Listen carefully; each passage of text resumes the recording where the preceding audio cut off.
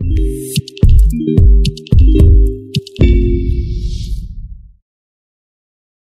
don't work unless you do, that's a given, but I want to really talk to you about the 5 things that you actually really need to know. So number 1 is going to be tackle a real problem. Number 2, form an exceptional team. 3, productize your breakthrough. 4, strike partnerships. And 5, gain first mover advantage. I'm going to start with number 1, tackle a real problem. First thing to say, I quickly realised how rewarding maths can be. So this is actually the HABS 11 class. And that was my reward for getting a scholarship. Really got into maths to start with. And then that's a few years later, a research project at Cambridge in the group of one of the greats, Professor Stephen Hawking. That paved the way for me to go to Chevron.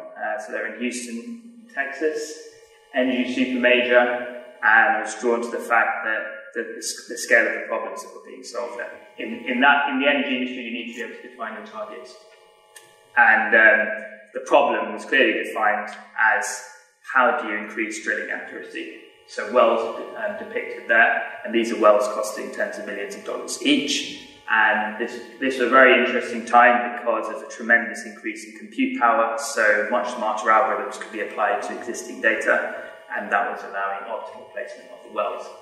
And that opened up several business opportunities as well. So I'm going to come on and talk about the entrepreneurship side of things. But the most important thing in this point 1 that I want to mention is that even before you think about entrepreneurship, you need a really clearly defined problem, and in this case was how to increase drilling strike rates. You need an exceptional team. So in my case, that was really on a plate because I had my PhD supervisor as my co-founder. So he's a pioneer in this field. And we had intellectual property as well. So a concept had been patented, which is a fundamental breakthrough in seismic imaging. And this is just a picture of us during lockdown. So the point here is, even after you've made your breakthrough, you have to keep working on things, keep innovating. Things never stand still. And the patent, all that gives you is the concept. It then comes to implementation and commercialization. And that's where the company was, that's what the company was set up for. And that's how it's been able to grow in its first few years. But at the heart of it all was a fundamental breakthrough, and that allowed the team to come together. Move to point 3, so let's talk about the technology itself. So this is called Productize Your Breakthrough. This is an example. The setting is deep water, northwest shelf of Australia. First thing to notice, this is a 2D slice through an image of the Earth. And it goes from 1.4 kilometers at the top down to below 3 kilometers, and the colours are the prediction that you make ahead of drilling. And this is if you just apply a conventional technique. And then we're making a comparison with the borehole that's been drilled, and you can see that the 2 things misalign. And then you apply our technique, and this is the result. So you get almost spot on result. So this is really just to show visually, as concisely as possible, how innovation then turns into something tangible. And then what's the difference between these 2 results? Well, it's what's behind that pattern is the cost function toolbox that's been created within the company. So you see the misalignment on the left, and on the right you see basically spot on. What I'm going to show you next is the algorithm in action, and then we can start thinking about the business side of it. How do you actually productize this and go from something that's a good idea, but good ideas can easily leak out for someone else to implement and monetize. So we start from this model, and we can see the structure within the Earth. This also goes down to over 5 kilometers in terms of depth. It's a 2D slice, and you can see the structure building up, and there's a tagline at the bottom, which is it's meant to be a bit of a pun, yeah. It's going from nothing to something. That's what's happening in the algorithm, but that's also what you have to do if you want to be an entrepreneur, especially in the deep tech space. And that's the final result that's come out.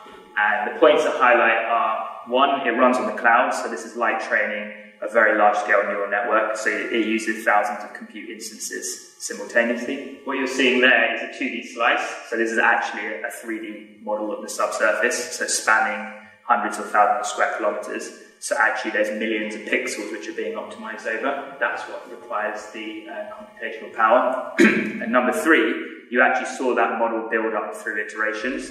So that's very important for the business model, because that actually means that you sell this solution iteration by iteration. And what you need to do is create a business model which allows you to sell on that unit basis, but also benefit from the upside. So the better the accuracy that you're providing for your customers, the more value you capture through the process. And the cloud allows you to do that. And that leads on to my point 4, partners allow you to do that. You're a small player in a huge industry, you have to partner up where there's synergies with the biggest players. And that allows you to launch your brand and also gain brand recognition. So this is AWS, one of the major cloud providers, and our solution runs cloud natively on their hardware. On the right-hand side, that's the toolbox. And if we look at branding for a second, you know, we're all coming at this from a science background, but actually we need to think about the how well this is going to be portrayed and be able to, and the attention it's going to get from the wide audience and from a variety of customers.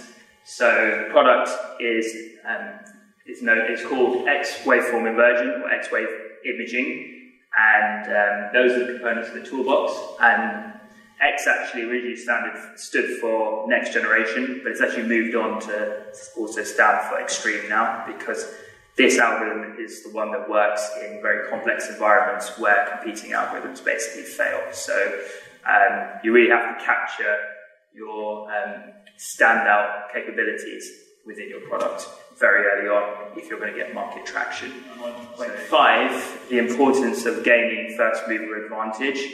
So if you have some useful technology, I just talked about one application area. You have to think about how it can apply across different domains. And in particular, in our case, that relates to enabling net zero via carbon capture and storage. So using the same technology, but for injecting CO2 inside the earth. And that's something you're going to hear about in a later talk. But the main point I wanted to make here, if you want to get really big, scale and grow, the important thing is actually for your to be able to scale horizontally, for there to be multiple applications of the same underlying intellectual property, which was the case for us. So carbon capture and storage is an obvious one, geothermal energy is another one, and then more applications. So you have your speciality, but it crosses into different domains. So that actually covers all my 5 points. So there they are, and probably as a recap, I would say point 4 is one that we've worked on most recently to get those partnerships, to get the traction that's required. And yeah, I think it's worth reiterating. The fact is you have to keep innovating, so we're going to keep creating technology that allows us to see deeper and see things that others have missed, and we're going to be trying to make that scale across different application areas at the same time. Good, thanks very much.